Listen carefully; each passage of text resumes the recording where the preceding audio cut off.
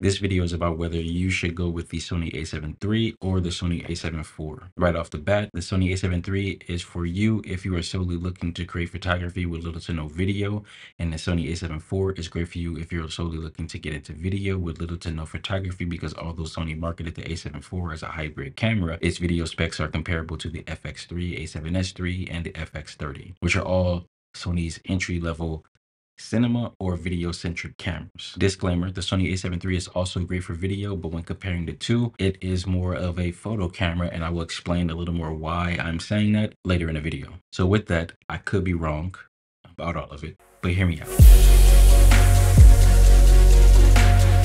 The majority of the test videos say that the A7 IV video is better than the A7S III video because it is downsampled from a 7K sensor, plus the higher megapixel count, and even with putting the camera in crop modes, the picture and resolution are much better than the FX30. The combination of the high megapixel count even allows you to go all the way up to 12,800 and still get a pretty clean image, although the official base ISO is 800 and the unofficial second base ISO is 3200. And you get the 33 megapixel for photos that gives you a little over half the resolution of the Sony A7R IV and even the Sony A7R5. It is an all-around camera when it comes to photo and video features, but highlighting those video features of it being comparable to the Sony A7S III is why I would think it's more of a video-centric camera when it comes to the A7 III.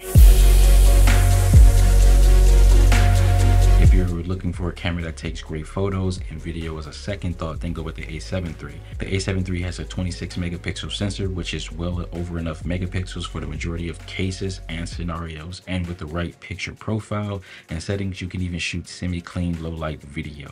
And the autofocus is still on par with some of the newer systems that are out today. If you're looking for a camera that does phenomenal video and photography as a second thought, then go with the A7 IV. Even with all of the cropping it does, you have access to 10-bit color, which is great for color grading. When comparing the A7 III to the A7 IV, it is like comparing the A7 IV to the A7S III. Two different cameras that do the same thing, but one camera does some of the things just a little better. They are definitely comparable. For instance, if you were to compare the A7S III to the A7 IV, then you would go with the A7 IV for photography and the A7S III for video, if you were looking for either a video-centric camera and a photo-centric camera, where both can do photo and video.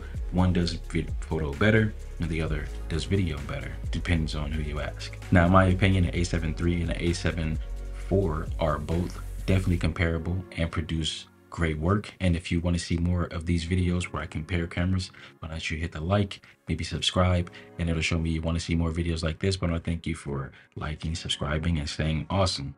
Stay awesome.